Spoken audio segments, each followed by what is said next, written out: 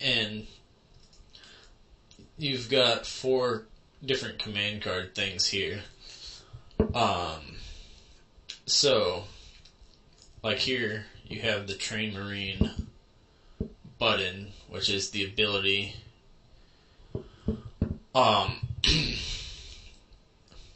Has a Train Marine button. It's also got the Select Builder button. That's for while it's building.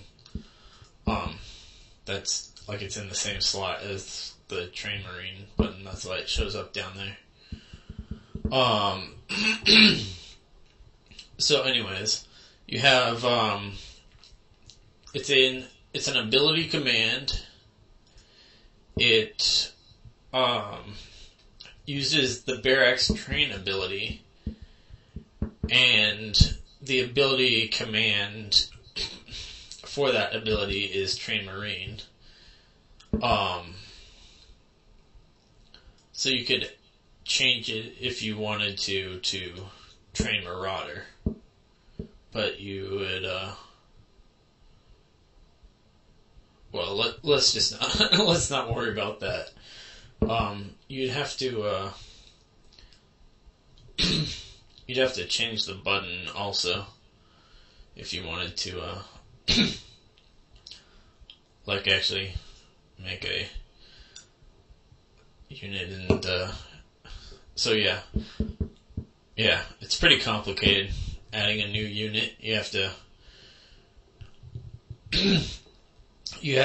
add the ability to the, you have to add the train command to the barracks basically, and to the barracks train ability, I should say, and put in like the unit cost and stuff in there, and then which is kind of weird, because you could have, like, say, a barracks, if you added, like, a tank to the barracks, you could have the tank from the barracks train for, like, 50 minerals and build it in 2 seconds without affecting how much it costs and how long it takes to build one from the factory. Well, anyways, to do that, you'd actually have to, change like the requirements for the unit, so that shit just gets complicated. So yeah, this is a lot of stuff. Let me try to go over this all in total. You gotta add the ability command to the train ability, or is there the morph ability thing? The add-on stuff is morph based. I haven't really looked into seeing exactly how that works, but so you gotta add the ability on there and put in the costs and stuff if you want to do that, but you also have to go over to the barracks and put a button for it on the command card, and then you have to create a button for your new unit as well, so that it tells you what the hell it does. So, yeah, that's how you find unit costs and put new units like to be built by buildings. If you go to the reason why there's multiple command card things is if you go to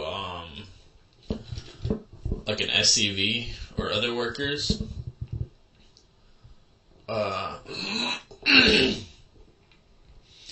it's because the other command cards are for their buildings, and so it's like a tree type of thing.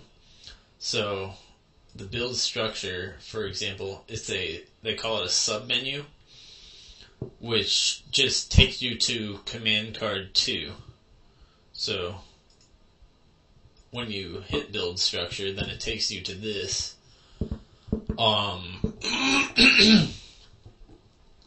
And then the cancel button, this cancel submenu, which basically just takes you back to command card 1. So that's, people are definitely going to be using that in like RPG type of games, to get more spells on the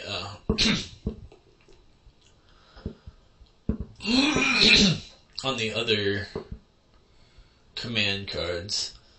You used to be able to do something like that with, in Warcraft 3, I'm trying to remember what it's called. I think it was called like a spell book, something like that, but now they just have the nice little command card things, so you could have like fire spells here, ice spells here, and lightning spells here, stuff like that.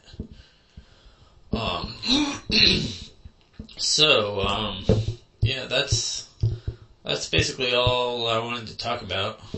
Not sure. Let's see here. Yeah, this is gonna be split into 2 videos, so I can't be like, oh, that's all for this video. It's actually all for this 2 videos. But yeah.